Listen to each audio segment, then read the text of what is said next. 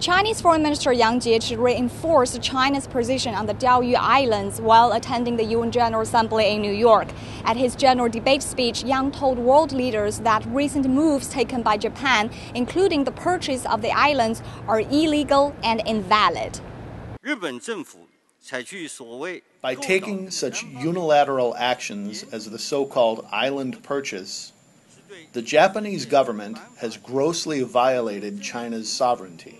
This is an outright denial of the outcomes of the victory of the world anti-fascist war and poses a grave challenge to the post-war international order and the purposes and principles of the Charter of the United Nations. The moves taken by Japan are totally illegal and invalid.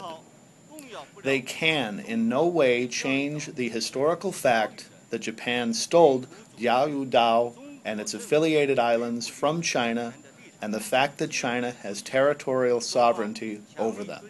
Yang, leading China's delegation at the UN General Assembly, spoke Thursday, a day after a speech in which the Japanese Prime Minister Yoshihiko Noda didn't mention the Diaoyu Islands. Noda later told reporters, however, that Japan sees no compromise in its dispute with China.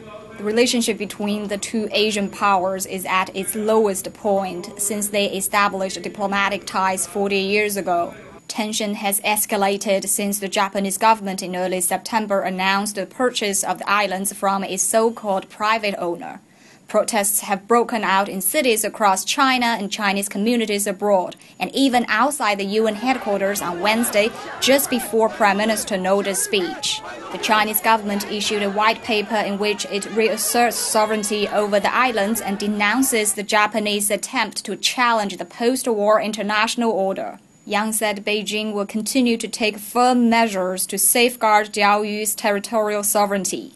The Chinese government is firm in upholding China's territorial sovereignty. China strongly urges Japan to immediately stop all activities that violate China's territorial sovereignty, take concrete actions to correct its mistakes, and return to the track of resolving the dispute through negotiation. Yuwei Zhang, China Daily, United Nations.